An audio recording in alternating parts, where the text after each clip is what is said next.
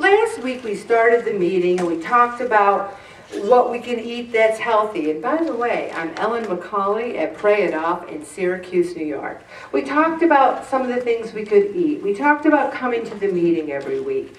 But the most important thing, and it even mentioned it in the Bible verse tonight, we can say, oh, I want to lose weight. I want to get healthy. Those are my words.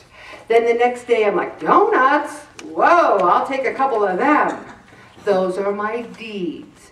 What we need to do is put them together so that our words match our deeds.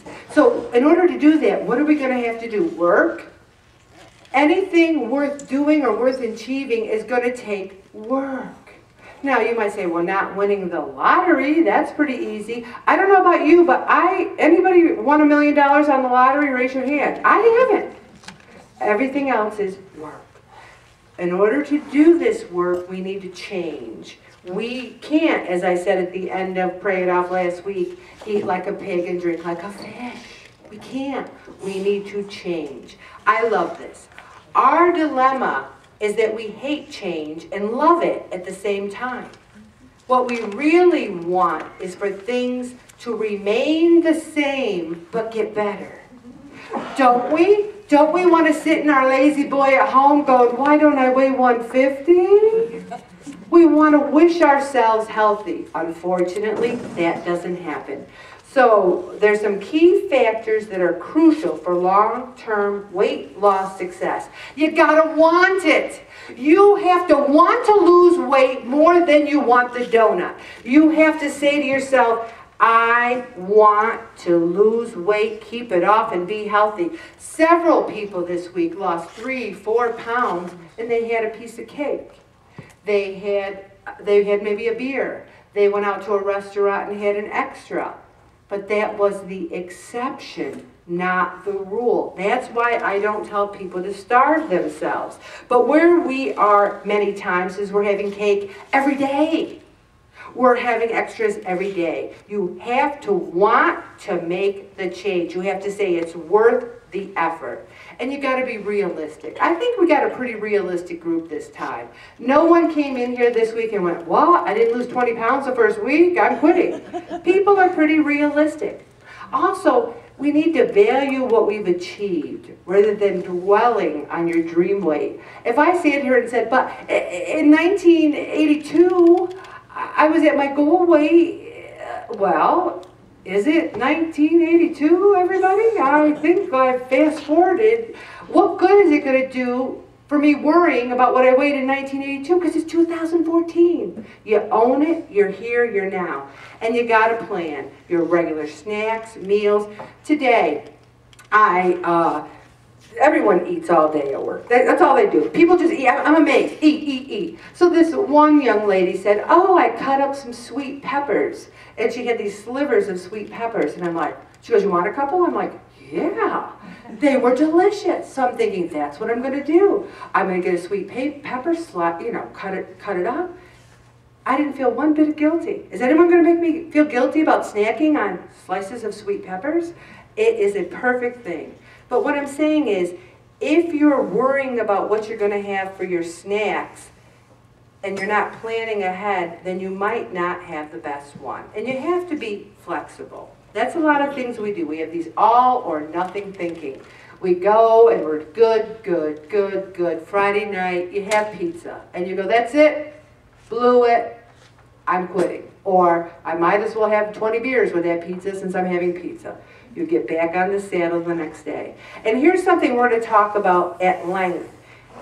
Emotional problems that make us turn to food. There was a day when, just knowing that one of my kids was getting on a plane, or the way I dealt with it was, I'd have some beers and I'd watch they have that stuff on the computer where you can see the plane moving across the screen. And I'm like, okay, it's still in the air. They're still good. Bob, give me another beer. Okay, everything's still good. And now I say, Jesus, I trust in you. Jesus, I trust in you. Also, we need to only check our weight once a week at Pray It Off. I want to thank everyone in this room. because no one told me tonight what they weighed buck naked at 5 o'clock this morning. And I thank you for that. I thank you from the bottom of my heart, because it is what it is, and it's here. If your weight is rising, then take action before it rises by more than 2 pounds. This is so key. If you get to your goal, and let's say your goal is 175, and you were 250, wow, you did great. Then you say to yourself, I'm going to give myself 175 to 180. You go to 182, and then you go, hold the horses. Or even if you go to 180, that's where we also get in trouble. We start gaining, and the next thing you know, we've gained too much back. But why don't we change? We're so good at talking about other people, aren't we? You see someone walk in church and you're like, why aren't they in praying off? They really need to lose weight. We're so good at looking at them. If my husband, not mine, because everyone knows that my husband's perfect, at least that's what everyone in the group thinks. But if you say, if my husband only supported me, if he only was encouraging, I would lose the weight. But he buys me donuts, he buys me candy, it's all his fault.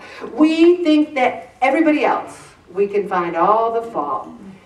Maybe we're the difficult people we need to change.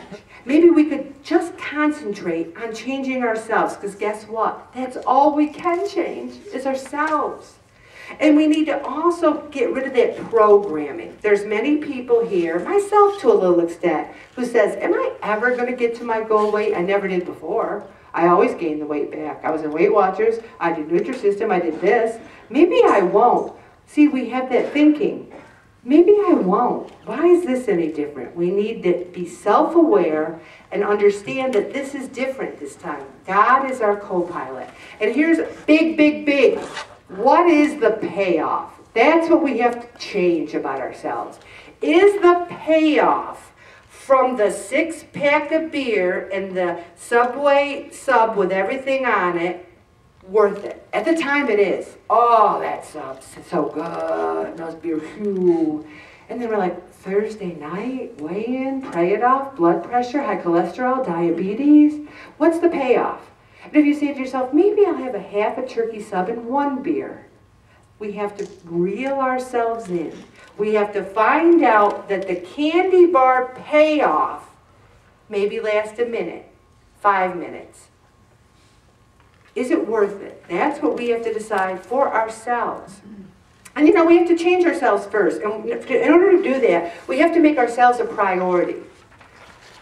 A couple of people aren't here tonight, and I'm going to call them, because they left me messages that said, my daughter, she, never gets a chance, to go out to dinner, and she got an offer, so I'm going to babysit the kids. Really? I think that's great. Your poor daughter doesn't get to go to dinner. This meeting's about us.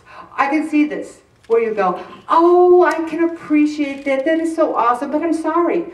I have a commitment. Every Thursday night, I made a commitment to go to Pray It Off at 6 o'clock. I wish I could, but I can't. Why can't we say no? Why can't we? And you know what you do? You train people.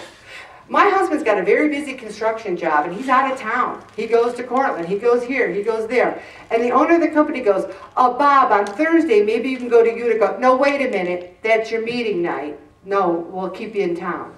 You train people. You train your kids to say, oh, Thursday, oh, that's right, Mom, Dad, that's your meeting. And it might take a little time, but the payoff is that we're here.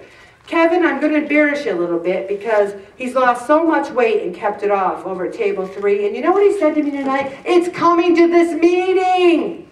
It's coming every week. And if you don't come, you won't change. And also self-awareness is the key to change.